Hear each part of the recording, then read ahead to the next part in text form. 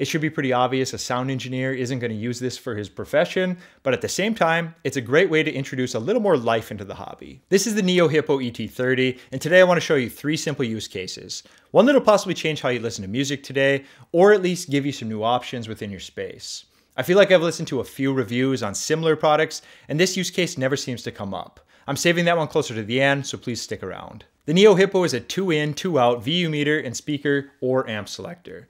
It lists for $159.99, has really nice looking large VU meters, all the colors you might ask for, 34 different colors, and it's actually uniformly lit. It has a case made out of solid steel, a surprisingly heavy build, and that's really just the 10-foot view, just to highlight this one. Now let's cover the exterior before jumping into some of the use cases. Going over the exterior first, let's take a look at these VU meters. They're actually very well lit from RGB LEDs. You can cycle through the colors with this center control here, or use the included remote to adjust the color, or change between the dimming settings. And there are 5 dimming options that are available. Controlling the VUs and dialing them into what you're looking for as far as movement is really simple. Use the bottom left knob to adjust the range, and the right knob to adjust how fast they react. It's a personal preference, so just find what looks best to you and your typical listening volumes. This isn't exactly science here. In this use case, these are not exactly for measuring anything, just providing an analog experience that many crave. We have 2 buttons at the top below the red LEDs, and this is where you make your selections on which amp or speakers you want to use, as well as a mic option for those who simply want the VU meters but don't want to be bothered actually wiring this into their system for the switching capabilities. The mic does lose a little accuracy, but to be honest, the VU function isn't really for precision. It's nostalgia, and it's executing it pretty well in this case. I, for one, have use cases beyond the meters. The meters are more of an add-on for myself. I like them and think they did a really good job, but the actual switching function is more important for my use cases. Flipping it around, we have nice full-size binding posts. I was really expecting to see the tiny ones that we get on some of the little Class D amps, but these are actually pretty decent. Everything is cleanly labeled, speaker sets 1 and 2, as well as amps 1 and 2. On the far right, we simply have the mic as well as the 5-volt input. The cable is included, but you need to supply the power supply. Any wall wart, PC USB, anything like that will do the trick. Getting into use case number 1. You're the guy or gal who likes to tinker and just can't settle down to 1 pair of speakers or a single amp. With this, you can go as simple as 1 amp, 2 pairs of speakers, or as complicated as 2 amps and 2 sets of speakers, which actually works out well for myself when I'm switching back and forth between devices during testing. I have another switch right now that does work well, but 1, it doesn't have any VU meters, and 2, no remote. The remote is key here, so you can simply sit back in your listening position and change back and forth without interruption. I can also note that this one has been third-party tested to not impact the sound quality in any way. Subjectively, I can back those claims. I wasn't able to detect any audible issues using this. All channels are fully isolated, and each channel ground is independent. So if you're worried about adding another component into the chain, this one appears to be really well made.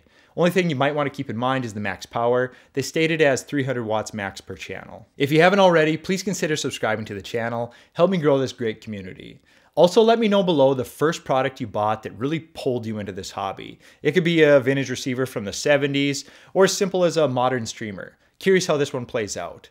It's always interesting to hear how people get pulled into this wonderful, but sometimes frustrating hobby. The endless pursuit for some. Use case number 2. You simply want to add VU meters into your setup. I get it, and I don't blame you. You can customize these to really any fit or look, and the meters certainly add a touch of analog to your listening. I could honestly care less if people want to comment, but they don't increase your fidelity. Get a grip. Likely a lot of things you buy don't, and if anything, they don't take away from the sound quality at all. Believe it or not, it's actually possible to have fun with this hobby too. Not everything has to be critical listening and complaining on the forums. Not that everyone does this, and this community is great, but I'm sure you've all ran into this type before. Another thing to note on that, you can simply run this in passive mode. Simply turn off the unit, all the meters, colors, that'll all be off, and everything is still going to function as if it wasn't in the signal path. So really, there isn't much risk here. We also get so many options to do this. We can wire these up, use the mic, control them with a remote.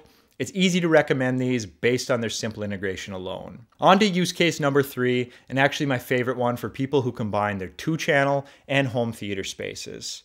Say you have 1 set of speakers in your front stage. It's connected to your home theater receiver. It works great for TVs and movies, but maybe a little lackluster in comparison to, say, just for example, many of the dedicated integrated amplifiers on the market that focus on 2-channel performance. You can bring in a switch like this and have both amps connected to the ET30 here, and have it going out to a single set of speakers. Best of both worlds. Use your home theater receiver just as normal. You don't even need the switch powered up. Then, when you want to listen to 2-channel, turn on the switch if it's off from the unit itself or the remote and simply jump over to your integrated amp with no penalties. It's a simple way to allow your equipment to do what it does best. Home theater receiver for movies and TV, integrated amp for music. There are a number of receivers out there today with home theater bypass, which can function in the same way, but honestly, it's far and few between. I would say it's a lot more common for people to have hybrid home theater and 2-channel spaces than it is to find a receiver with bypass functionality. And with this one, for right around $150, you can totally change how you use your space. I myself much prefer the sound coming from my integrated amp rather than the receiver. It's honestly a total game changer for a lot of people. This would obviously allow you to run 2 sets of speakers as well, so if you're really wild, you can easily have a completely separate home theater and 2-channel configuration. Basically, my only caution is what I mentioned earlier. They state a max of 300 watts per channel, so just keep under that and you should be fine. I think the biggest limitation for most of the receivers today is the actual streaming platform. A number of them really lack on features and just general usability. If you want to throw something together with a budget in mind, say maybe an integrated amp and a separate streamer is a bit out of your budget at the moment. Just have your home theater receiver stick to its duties, and then simply bring in something like a WiiM Pro Plus. Good DAC, good streamer, great software, and pair it up with 1 or 2 of either the new A07 Maxes or a Fozzy ZA3. Or even a great option coming in at $300 would be simply a WiiM amp, and that'll get you a sub out as well. If you're looking to take things a step further, the Audiolab 6000A that I use today is a great option under $1,000, or the more budget-friendly Emotiva TA1 that comes in at I think around $600. Basically that's it. A number of use cases for these.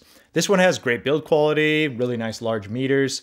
Gimmick or not, some people pay a lot of money for digital VU meters on products like the DMP-A6 for example. This at least gets you into the same thing for $160. Add in all the other features and conveniences this offers for people who like to A/B test or just mix and match, and it's a great deal for the money. So what I really like on this one, it has good construction, actually surprisingly heavy little unit. The VU meters are of high quality as well as the backlighting options that they offer. Gimmick, yes, but that's fine. It should be pretty obvious a sound engineer isn't going to use this for his profession, but at the same time, it's a great way to introduce a little more life into the hobby. I like that we get a remote, but more on that in a moment. I also like that this unit can run passive. No need to have it on unless I want to see it in action or I need to switch components. So as far as what I think could be improved on this one, there isn't a lot here. It's a relatively simple device, so not a lot to go wrong. The primary risk was for it to impact the sound, but it doesn't do that. It's very much so transparent, so no worries there. My only real complaint might be the remote. I really appreciate them including one, and it's important for myself during A/B tests. But the buttons are a bit confusing on it. Once you get the hang of all the functions, it's fine, but you likely need to open up that manual to know what some of these do, unless you knew YE means it enables fixed light mode 1 just off the top of your head. Nonetheless, it's a minor issue. Just don't throw away that manual yet.